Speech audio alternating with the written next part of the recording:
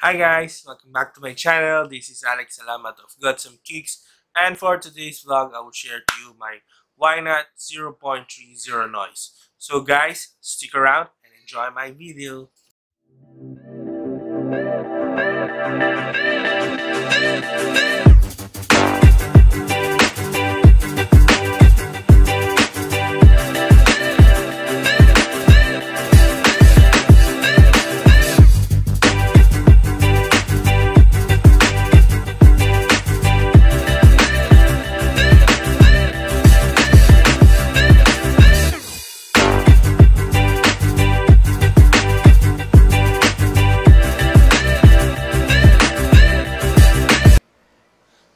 Okay guys, so for today's vlog, since it's day 8 of the Luzon-wide quarantine, dito muna tayo sa bahay, no?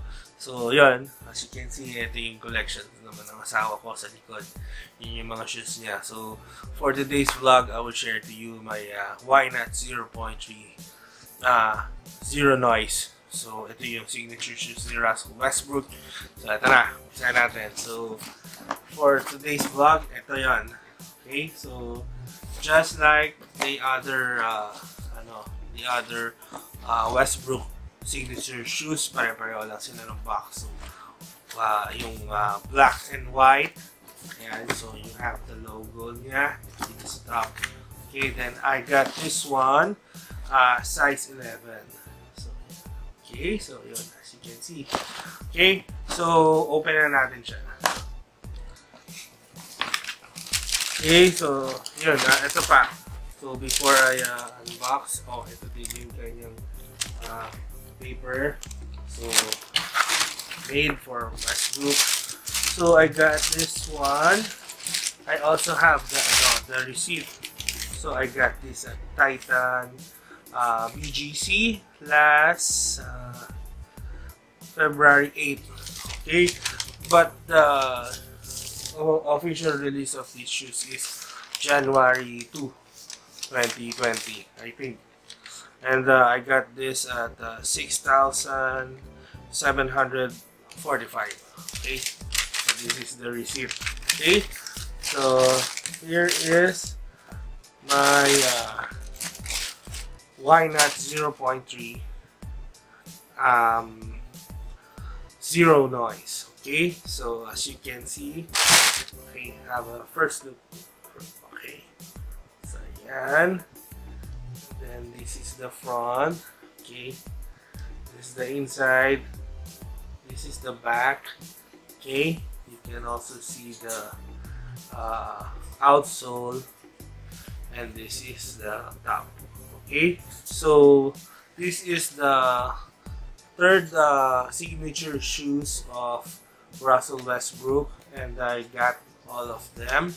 So I have the Why Not 0.1, and then I also have the 0.2, which I also vlog. Yung aking second vlog is yung sa 0.2 SE edition, and then this is the third signature shoes that I have na kay Westbrook. Ito na kasi yung last size niya eh. Kaya kahit na medyo may konting stain dito, kinuha ko na rin. Pero madali naman linisin yun eh. Okay?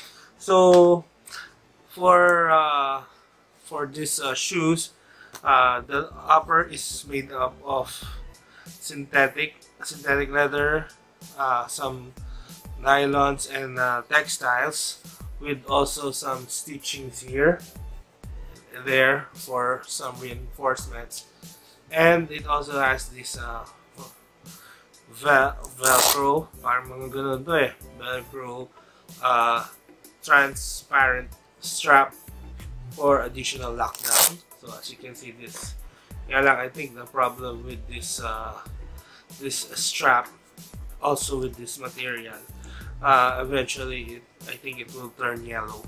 Plus, siguro the problem is, siguro pag yung ito laging ginagamit mo, and then syempre yung init ng paa mo, mag-moist yan. I think this will be the problem.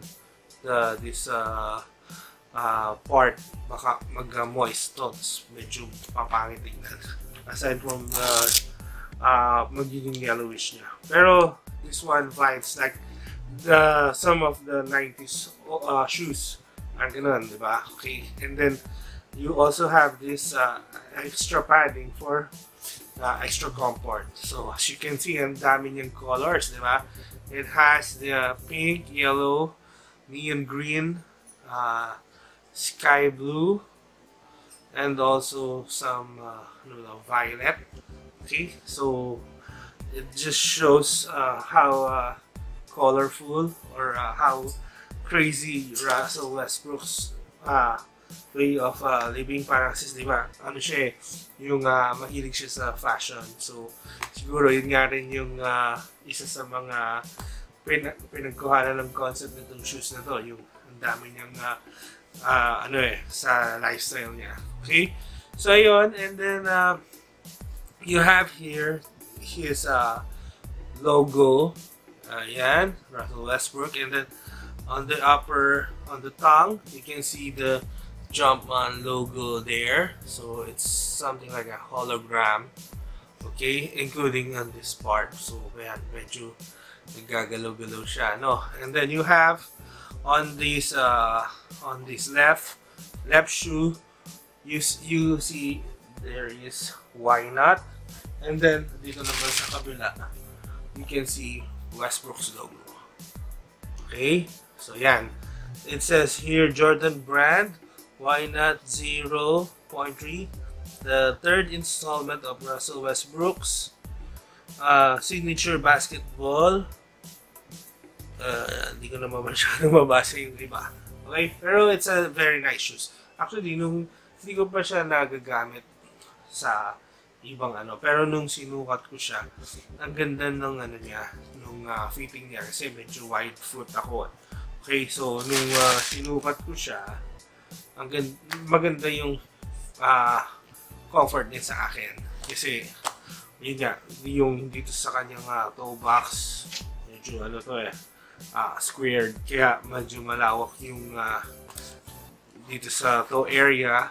Okay, so yun, it also has his signature at the pull tab. Okay, and then what else? Flat laces. No, not necessary, not really a flat, semi lang siya. Okay, and then you can see here. Okay, so yan, instead of the tag, size tag, ito yung nakalagay dito. It has some initials of his family members.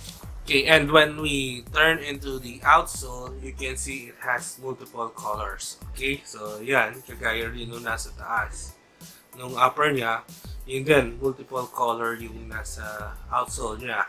So it has this decoupled outsole and exposed TPU shank here. This helps yung heel to toe transition.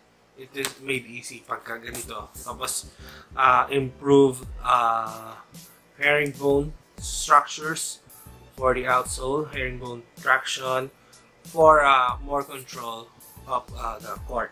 Okay, so yun nga, wala dito yung tag niya. It is here sa outsole din. Ayan. Okay, so as you can see, I have this size 11, and then it is manufactured noong June until September 2019. So yun yung manufacturing date niya, and then it was released nitong January 2. Okay, and then sa cushioning naman niya, it has an air zoom unit right here at the toe area, nothing at the back. So yun, for more comfort, kasi sa kanya, kasi pagka yan, it is more on sa front yung impact. Okay, so dun dito siya, yung zoom unit niya na dito. Okay, and this one is the lightest of the three signature shoes that he has. Okay, So that will be all for now. Okay, so nothing more with this why not 0.3. Okay, medyo compare lang dun sa kanyang mga previous models. This one is slightly more expensive. I think a couple of hundreds lang naman yung difference niya. Pero cheaper pa rin naman siya compare sa mga ibang signature shoes like the Lebrons and the KD, I think. Mas mahal pa rin, mas mura pa rin siya ng konti. Okay? So, yun. And so far, sa mga dun sa last two signature shoes naman niya, okay sa akin pareho. Sana ito rin, pagka na-try natin, maging maganda din yung yung kanyang performance. Pero as for what I've heard, maganda yung performance nitong shoes na to. Okay, parang kino-compare din siya dun sa Freak 1. Okay, Zoom Freak 1 ni Giannis. Okay, so that will be it for our why not 0.30 noise. Okay, one final look before I have my on foot. Okay, so this is the why not 0.3. Okay, so yan. Okay, there we go.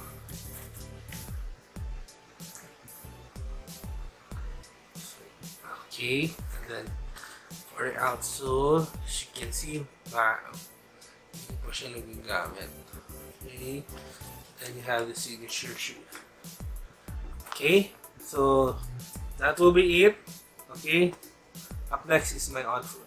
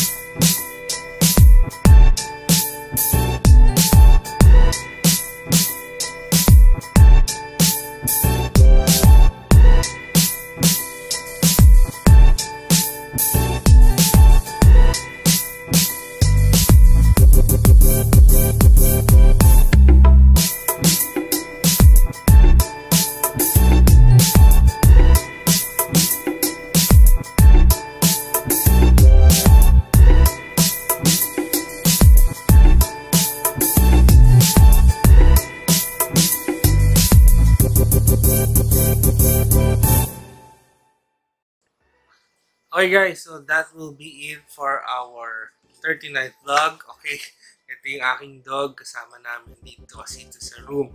So, yun, that will be it for the 39th vlog with this Russell Westbrook Why Not 0.3 Zero Noise. Okay, so shout out lang kay Romel Alberto. Mga subscriber ko to si Revi Almeron, Benjack TV, MJ Timaano, and sa aking wife, si Manel. Hello! Hello! Yan, okay? So, yan ha. Guys, don't forget to hit the like button and subscribe to my channel. And please, ingat po tayo. Huwag na po tayo muna lumabas para hindi na mag-spread pa yung coronavirus. Okay? So, ang tagal ng break natin ngayon. So, yun. This is the first time na ako ay naka-experience ng mahabang break since graduate ako noong 2009. Ito lang yung break na na-experience ko pa. Kaya medyo nakaka-bore pala pagka lagi lang nasa bahay. Okay, so that will be it. I'll see you guys on my next vlog. Maraming salamat. Peace. I'm out.